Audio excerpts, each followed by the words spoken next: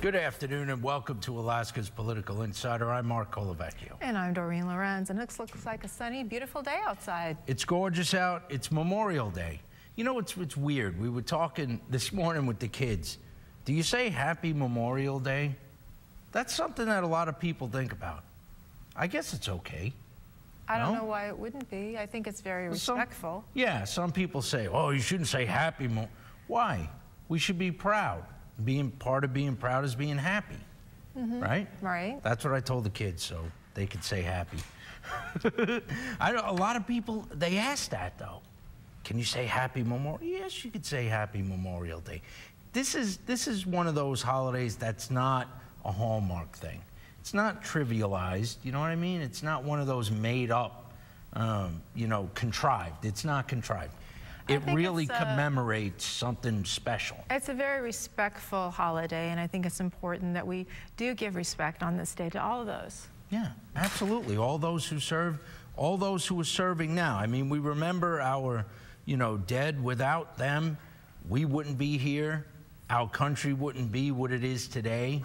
And yes, I mean, I always tell, when I see veterans, I thank them anyway. Right. You know, it's one of those, I think Alaska gets it more so than a lot of states. We have a really high number of veterans in Alaska, so I think that makes a big difference, as well as the fact that we've had actually wars fought here recently, and that makes a big difference too. That is correct. That makes a big difference, and a lot of people still in the low 48, I mean, Alaska, it's one of those great mysteries. We are still a mystery to the rest of the country. A lot of people don't know that. We fought, World War II was fought on our soil right here. Right. Well, we will be back in just a moment with Dave Harbour and Father Norman Elliott, who'll be joining us this Veterans Day. Stick with us.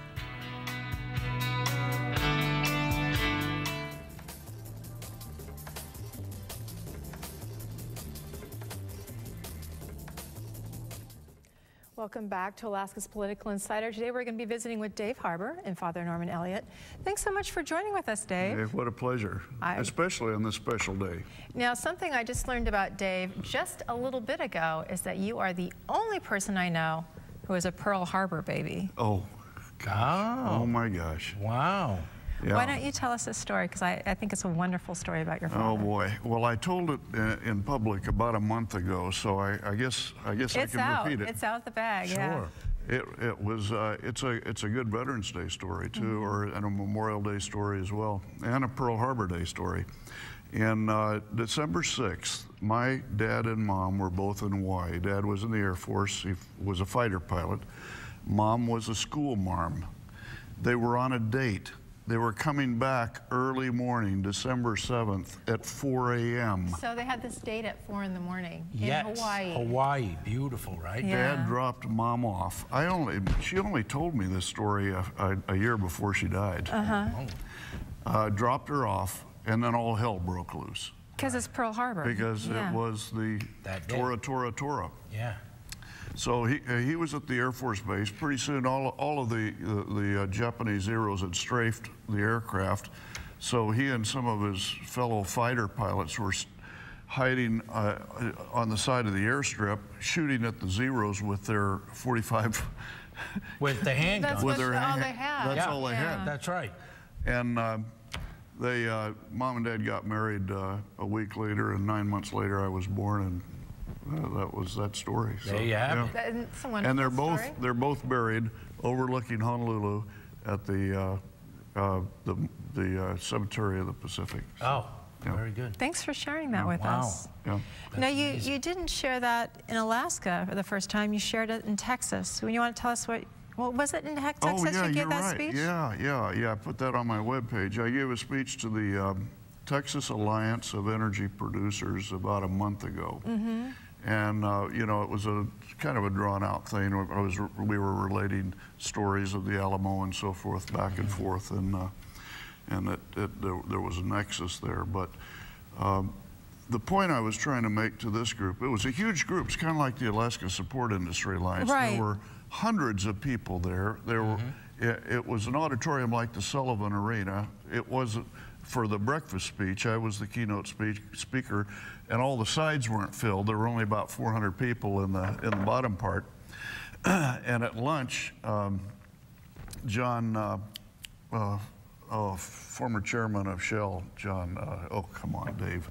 Anyway, he was the keynote speaker for lunch. He filled the whole place. Of course, it was lunch. But during that presentation, I urged him to think about the kids and the policies that the federal government is undertaking that are actually requiring that the future generation pay for the stuff we want today. And the same thing, to some degree, applies in Alaska, doesn't it? You were talking about, for example, how we're not filling out our obligation for PERS and TERS. And because of that, even though we have a lot of money in the bank, we don't have enough money in the bank. We really don't have, you know, politicians will say, oh, well, yeah, we're spending a little more than we're taking in, but we've got money in the bank. Well, we don't have money in the bank other than the permanent fund if you deduct from it the PERS liability, which is what we owe the state employees and their retirement funds. And those are obligations. That's right. And I don't see why they're not jumping through the roof. You know, the former, you know, TERS and PERS school teachers and state employees, why aren't they ringing the bells from the steeple of every church in town about the fact that they're in the money long term to pay what's owed them? And if you don't take care of it now, it's just going to be a disaster in the future. That's right. If they keep waiting and waiting and waiting. Well, you can cut the benefits of the current people on PERS, TERS down to the bone. Yeah. That's not going to pay for the outstanding obligation. Yeah. Oh. And when time comes to pay the piper, guess who's holding the bag? Our kids. Yeah. And all three of us have kids. Yeah, that's right. Yeah. And that's something that we don't... You know, that's one thing, you know, about the Alaska Constitution, Mark and Dorene, is that, you know, we always talk about Section 8. And usually people who want to raise taxes say, well, let's look at Section 8. It means the maximum benefit for Alaska's people. But if you look at, if you define people as being this generation and future generations, then what you want to do is have a sort of a stable, reasonable policy that doesn't squeeze the last drop of blood out of the turnip for this generation, but that rather invites investors to stay involved in Alaska for decades to come. And has there ever been a discussion on what that word benefit actually means in the context of our Constitution? Is it necessarily monetary? Bingo. Or does it mean more? You got it. It really, in my estimation, means a lot more than just money. Yeah. And so if we have that short-sighted look, we're not seeing the big picture. Mark, you're absolutely right. And if we just take it all now, then the kids will be left with the bills. But politicians tend to, it's not that they want to do it, but they tend to gravitate toward kicking the can down the road. If they can please their constituents by taxing more and getting more benefits now, you could say, well, 20 years from now, what does that, well, 20 years from now, I'm out of office and on my pension, so what do I care? You know, and that's why the citizens have got to get enraged about some of these things and get involved and tell their politicians what to do. If your pension isn't funded, I think there's a good reason to care, and all those politicians are on PERS as well. Yes, that's right. So there's no money for them. There's not going to be any money for anybody. But you know what they're thinking? I mean, I just got it. I just got to imagine what they're thinking is, before we lose our pension, they'll go into the permanent fund to make sure we're taken care of. Well, it's true they didn't intend the impermanent fund to last forever, but I don't think that was the initial thoughts behind it. Is let's fund PERS and TERS. Not when we've got just saying. Not when we got 14 or 15 billion dollars in various savings accounts, and we got a PERS liability about the same amount. We could pay it all off today, and the kids wouldn't be on the hook for it. Right. Well, we've got to take a break, but we'll be right back in just a few minutes. Stay with us here on Alaska's Political Insider.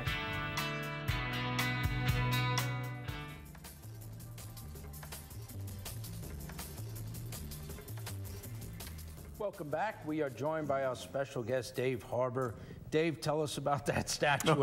Our viewers are probably wondering what that statue is, actually. This is really nice. It looks like an award. I don't know if they can get a close-up of this. Looks like some kind of warrior. I'm pretty sure they could if we put it. Let's try it over here on camera. This is a statue of Ulchimunduk, General Ulchimunduk. Okay. He was referred to over the centuries as the Shield of Seoul. In AD 612, he led the forces of Korea to defeat a Chinese army of 300,000 trying to invade Holy Korea. Moly. And you'll notice on the shield there's a bullseye. The bullseye was when I was in Korea on the DMZ, I was a staff officer to General Yarborough, who created the Green Berets. Right. And our chief of staff, the next in line, was a guy named Arthur D. Simons, Bull Simons, the guy that H. Ross Perot hired when he was retired to go into Iran and sneak out and get out his That's right. hostages. His guys, yeah. His guys. So, I mean, these guys were great to deal with, and all of the general staff, he gave each one of us one of these statues to remind us that we, Americans, and all of the United Nations troops were acting as the shield of Seoul, even in that modern day. That is a wonderful gesture. Yeah. So it's one of my thoughts as a veteran. So. Yeah. No, that's wonderful. What years were you stationed there? 68 and 69. Ah, very good. My uncle was actually in the Aleutians during the Korean War, Really? 50 to 53. He served. He didn't go over, but he was in the Aleutians all that time. And of course, he was one of those guys that swore up and down he would come back, but he never did. Oh. Well, you did. You kept the promise. I came up and I stayed. You and your dear mom. You're that's the right. legacy of the family. I'm the legacy, so I remain. So there you go. That's our Alaska connection. Well, I don't know about you guys. I tell you, one of the things on Veterans Day that I think about is that, we're always talking about people in harm's way, and the troops over there in a foxhole are driving a Humvee or something, and they're, looking over their shoulder and being alert and well-trained and all that. And then we're thinking, well, we'll be okay because they're over there. But when I was in uniform, there was a lot of opposition to the Vietnam War.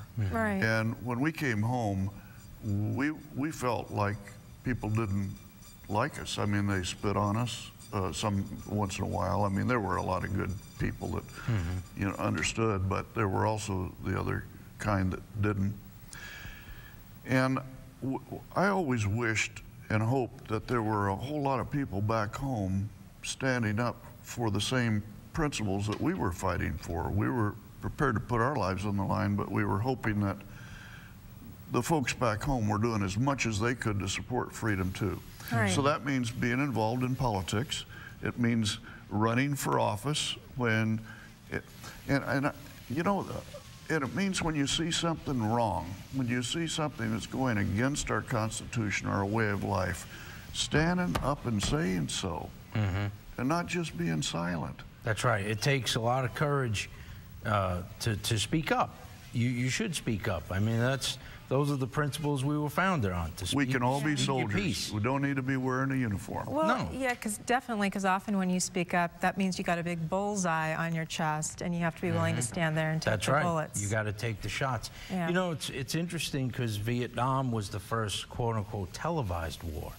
You know, the first war that came into the living room, and other than the draft asking people to sacrifice their children to go to war, we weren't asked to do what we did in World War II and sacrifice a bunch of stuff and pay attention to what they were doing over there. It was more, all you got was the negative aspects, you know, the war coming home, and it soured a lot of people on it. Well, I think you're right, and there were so many good things that happened. Now, I was in the Vietnam period, but my assignment was Korea on the DMZ. Right. But you know, I would spend weekends working in an orphanage, and I know that a lot of my comrade in arms were doing the same thing in Vietnam. They were doing a lot of these are not community service, yeah. Not because you're ordered to, but because that's just your nature. You want to, yeah. Because Americans do that, and but if you're carrying a television camera and you represent a network, and you're in a war area, what are you going to be looking for? You're going to be looking for the story. You're looking for a story that's going to sell. Exciting story that will yeah. increase ratings. Right. You're not going to see the story where a bunch of guys went in and inoculated some kids to keep them from dying from the things that we take for granted. And that happened. It happens every day. Absolutely. Yeah. Giving out vitamins to children. That's right. Vitamin. We don't even think about that.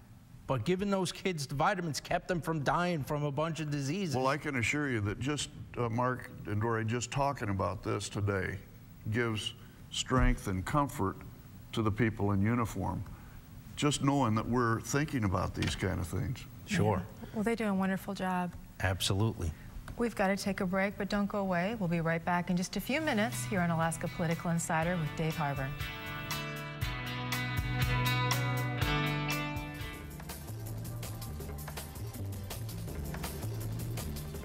We're back into our conversation with Dave Harbour. Now, Dave, sometimes people have really good efforts and energies, yet other people try to sabotage what's going on. And we see that in Alaska all the time. There's very differences of opinion on whether a project should go and not go. You have a big bunch of people rushing for it, other people trying to undermine it. You have a personal war story of sabotage with your Uncle Bill and the great extent that that had. Perhaps you can express that to us. Boy, you've done your research. Wow. Dorene looks them all up. Yeah. No. Yeah. My Uncle Bill, when I was just a little kid, he died in World War II, and he was Dad was in the Pacific as a fighter pilot for the Army Air Corps, and Uncle Bill was in Europe. Flying, he was a pilot flying bombers, you know, in the campaign against the Nazis. And when they found him on the ground, dead, his parachute hadn't opened, and when they investigated, they found that in the factory where the parachutes were packed, there were saboteurs that were intentionally messing with the parachutes to make sure that guys that jumped out of planes never were able to fly again. So that's a pretty stiff end. Yeah. Yeah. Well, people, you know, people go to war and die in automobile accidents too. I mean, it's just, but to die at the hands of a saboteur, that is someone who is trusted, who's an American citizen, well, presumably working in our country, that's an especially difficult fate to endure. Do you think it's possible that someone who's that misguided in a time of war, we also have those people in the time of peace that are kind of sabotaging what's going on with our state and the direction of our state?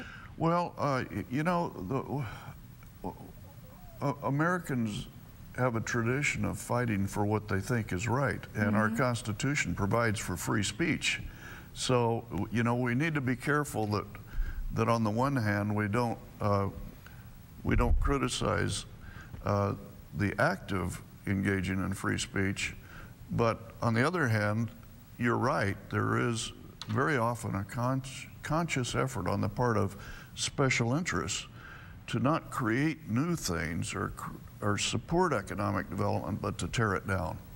And we do have a lot of that in Alaska, and it is protected by free speech, and as it should be. But free speech also enables the rest of us who are dedicated to our Constitution, our way of life, which depends on fossil fuel and energy and on economic development. We have to have it.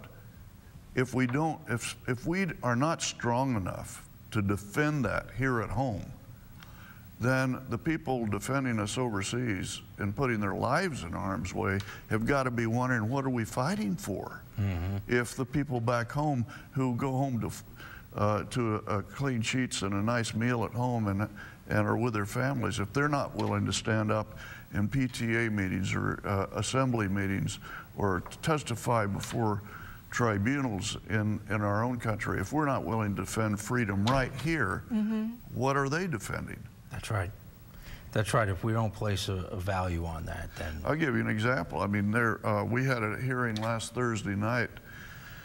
The Bureau of Land Management was having a hearing, and I'm going to simplify this, but basically to determine whether or not they should shut off development of oil and gas in petroleum reserve in National Petroleum Reserve, Alaska. Right. I mean, how ludicrous is it that almost 100 years ago, the government under the Harding administration identified the Naval Reserve, Petroleum Reserve at that time, as a place where they ought to protect so that we could use the petroleum when we needed it. And then over successive years, the federal government and the Congress has determined that yes, it ought to have reasonable protections, but it was there for that purpose. And now, under this current national administration, at a time when we need the jobs, we need the revenues for federal and state government, we need balance of payments support to diminish the amount we're importing and increase the domestic oil. When TAPS is 2/3 empty and we need oil to go down TAPS. Right. I mean, how crazy that they're having this discussion at all. Yeah. It's really... Yeah, exactly. It makes no sense. And we need to be prepared to stand up and look people in the eye that argue that and say, you are suicidal, you're crazy, it's stupid.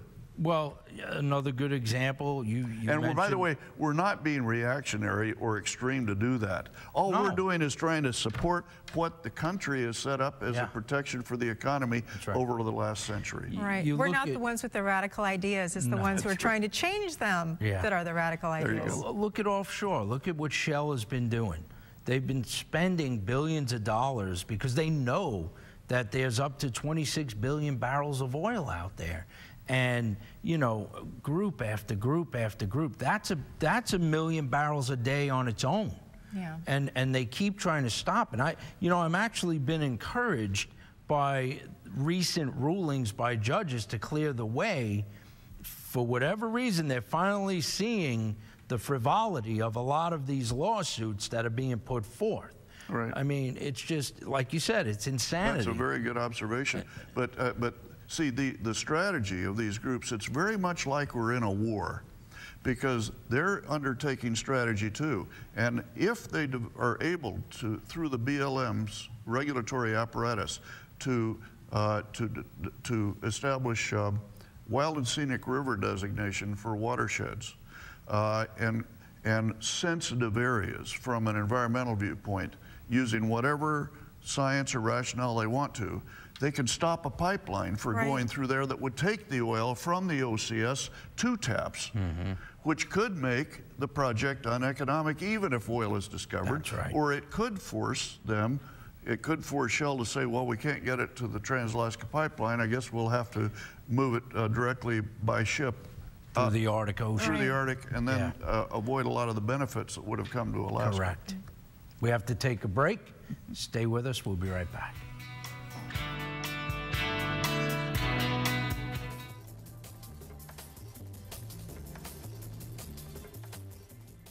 Welcome back to Alaska's Political Insider. We're talking to Dave Harbour. You know, we look at Shell and they're offshore, and they're moving. They're moving slowly, but they're moving. It's not just the big guys. There's some independents who are having troubles drilling because lawsuits are filed, not even against them, I think against the state, saying, hey, they shouldn't be drilling here. Oh, look at the work that Great Bear is doing, right? So far, they've been able to kind of keep their project moving. But you know as well as I do that somebody's going to pop up somewhere. I mean, they're getting ready to drill this summer. And I think they're even surprised that nobody has come forth yet and said, whoa, whoa, whoa, whoa, whoa, stop the fracking. How can we make things so that people can reasonably sue for reasonable reasons, but these frivolous lawsuits, especially against development, are simply abated somehow? Congress needs to act. Some decades ago, the Congress set up a system whereby so-called public interest organizations could sue the federal government and be reimbursed for their expenses, court costs. Yeah. And that's probably the biggest incentive to suing on these development projects, because there's no downside for the environmental. If you take an environmental extreme position and just say, no, stop this, stop this, stop this, stop this, stop this. Basically, every project, there's a roadblock. And you go to court, then the judge, based on precedent, is going to make sure that your court costs get refunded. So they really have no skin in the game at all. They have nothing to lose. And worse than that, if you go to my webpage, northerngaspipelines.com, and look at the cartoon that I put up every day, Chad, it's beautiful Tundra cartoons. Right under it, I put a link that talks about this and the fact that the writer interviewed some of the federal agencies and determined that the federal agencies haven't even kept an accounting of how many millions of dollars they've paid out to these environmental groups for suing them over the years, and they should be doing that. That's a racket. That's how the mob works. So freedom of speech, anybody should be able to seek redress in the courts. But if government provides an incentive to sue, then obviously some people are going to sue whether it is on the merits or not. Do they get the money whether they win or they don't? I believe that that's generally the way it works, that even if they fail in a lawsuit, they get their court expenses, their lawyers' fees reimbursed. No wonder they're just going Of course. every little nook and cranny. Yeah. You wonder where they get money from. And if you look at it again through the eyes of the kids, okay, from a federal viewpoint, we can't afford any waste of dollars because we're already overspending. Yeah. So just on the basis of making sure that we pay our own way as we go, we ought to look into things like that.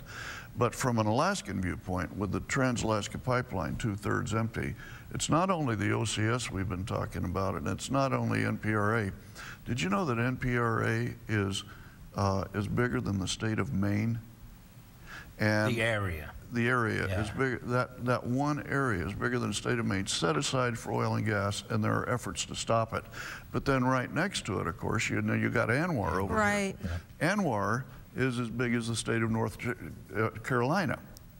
And in the Alaska National Interest Lands Conservation Act passed in 1980, there was a specific area in the coastal plain set aside for oil and gas development. But it required congressional approval, and that was done in the early 90s, and President Clinton vetoed it. Right. That's correct. But they're coming back to get it again. But here's the thing, because of our advances in technology, only an area of 2,000 acres, the size of Dulles Airport, is needed within an area the size of North Carolina to actually directionally drill out and explore that area. Right. And it's crazy that people are fighting against that, because we all know in there lies a tremendous amount of oil that could not only fuel our state but also fuel our nation. You know what? You're going to hear all kinds of fallacious arguments too. The other night, Thursday night at the BLM, some of the environmental spokespeople talked about the fact that, oh, you've got baby caribou in the National Petroleum Reserve. They don't talk about the fact that at Prudhoe Bay, the Central Arctic caribou herd has expanded by about 6 times since the oil industry came in. Correct. It's partly because they're protected from poaching, partly because the gravel pads that are built up don't hurt the caribou. The caribou moms and calves go up on there where there's a little breeze. Do you know that the biggest cause of mortality of caribou calves is mosquitoes? Yeah. So when they get up on those pads, they're able to avoid a lot of the mosquito danger. Yep. Well, don't go away. We've got to take a break. We'll hear more from Dave Harbour in just a moment.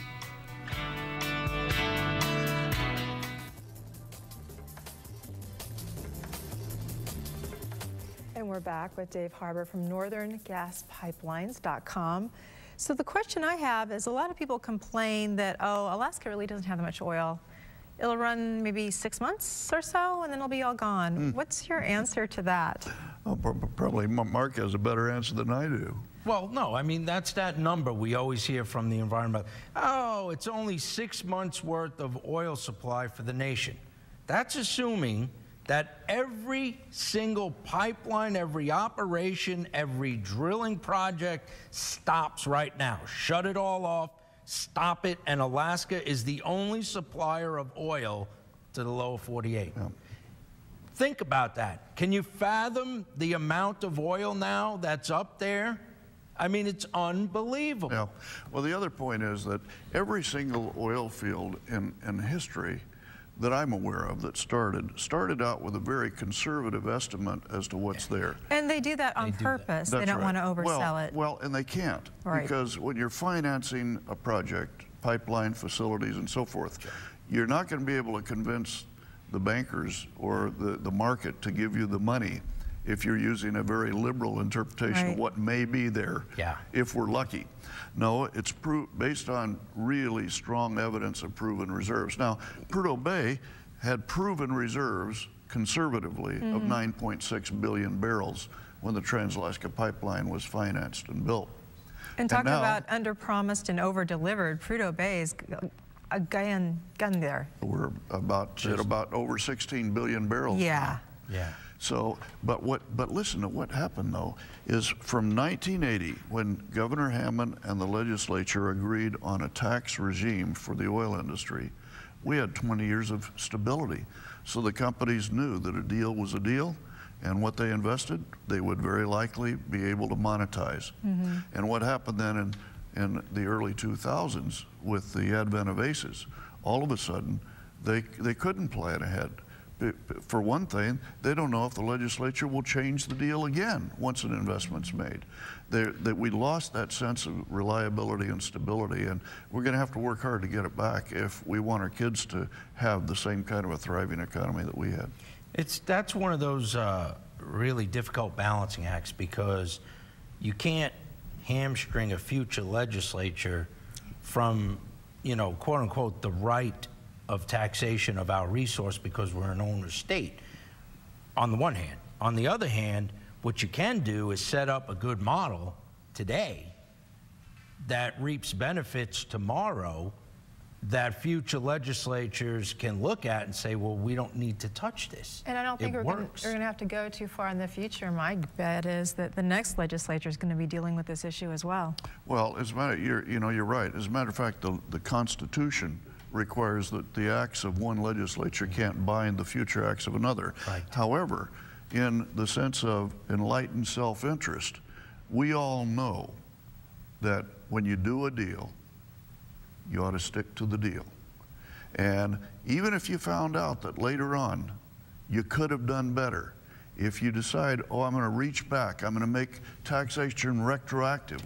Once they've made their billions of investment, oh, I'm going to tax them more. What we do is they'll sit back and say, okay, if that's the way you want to act, then we have to calculate into our future investment the uncertainty that you folks are building into our investment climate. You know, and that's very reasonable. You do the same thing. Sure. It's almost like Atlas Shrugged, where they just throw up their hands and say, you know what? We're on strike. If you make it so bad for me to operate, okay, I close the lights off, shut it down. Go ahead, do it yourself. And it doesn't mean they're being nasty or mean about it. It's they just can't make a living out of it. You can't predict that you can pay off your loans. My recollection is he just set his oil fields on fire and said, you want it, it's yours. Yeah.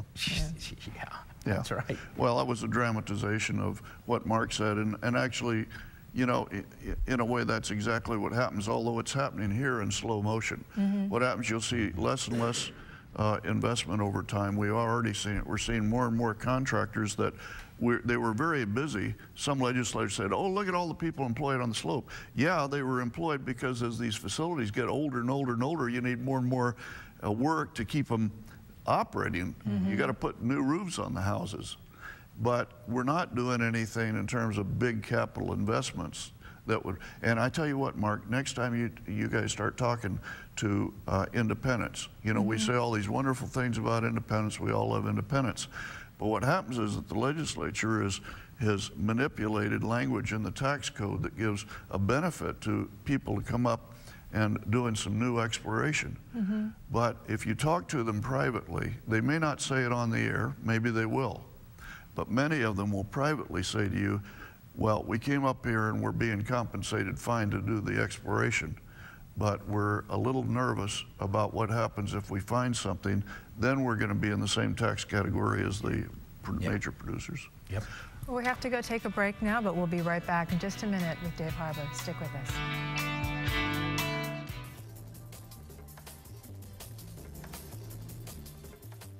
Welcome back. We're talking to Dave Harbour, oil, gas, Alaska.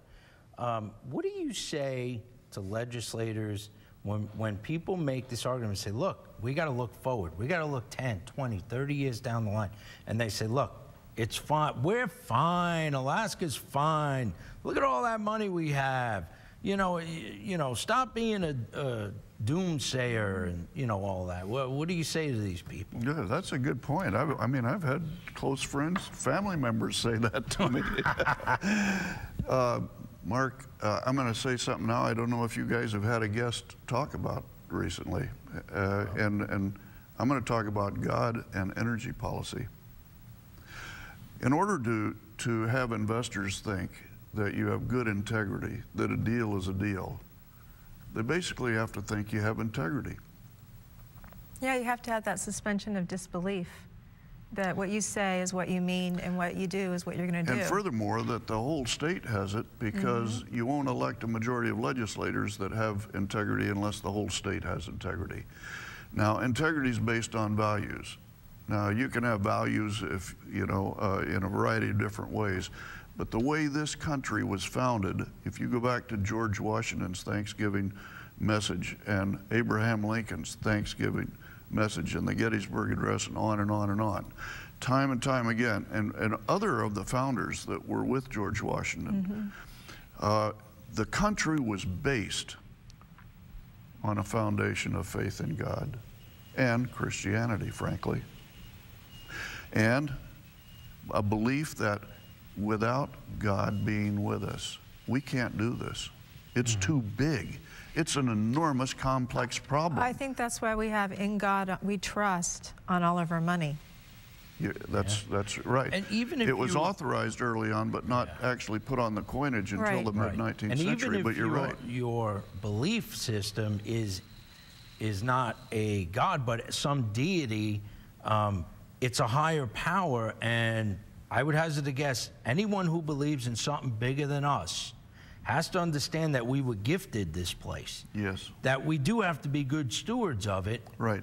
But in order to use it effectively so we can perpetuate ourselves. And I would beg to offer that even those who believe not in a God that's higher than us, but just in the strength of the individual, are believing in the good strength, solid strength of the individual inside and that integrity that you're referring to. So we all have different names for a similar thing, and that is the faith and confidence in the goodwill and good intentions of our fellow men. And I respect that that's where you're coming from. I tell you, I put it in a different category. I mean, I'm very oriented toward specifically faith in God. Right. And the reason is all other forms of morality are based on different and changing circumstance. And so many of them are based on, well, I can't tell you exactly how I react. It'll depend on the circumstances. But anyway, well, let's not get into that. Here's what I'm going to simplify it. If we don't have the common ethic that made the country great from its founders, and if we don't have a majority of people nationally and in Alaska who support that integrity of Christianity and belief in God, if we don't have that, if we don't have a path, a steady path with guidance from what we call the Holy Spirit, then any path will get us there, and we'll find people going along many different paths. So you have some opposed to this, some for this, some for that. And many of those pathways will have to do with, well, we can make something retroactive. Well, we can change the deal because we are an owner state. You know, after all, as one of your guests said a month ago, it's our oil. We can do anything we want. And so our ethic becomes, it's our oil, not an ethic that's based on long-standing principles of America. So at any rate, I would just say that if we are not prepared to have a majority of people, if a majority of our people nationally and in Alaska do not go back to their founding faith, then we got trouble overcoming all of these big challenges. Well, we appreciate you being with us today, Dave. As always. And now we need to know what you think. You can read your thoughts right here on the air. You can find us at Facebook at Alaska Political Insider. And Twitter, we're at AK Politics. Stay with us.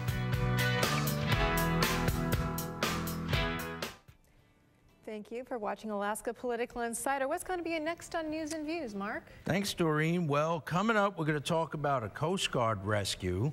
We're also going to talk about the Yukon River king salmon outlook for this year, and I'll share some Memorial Day stories and your Memorial Day stories all coming up on News and Views. Stay with us.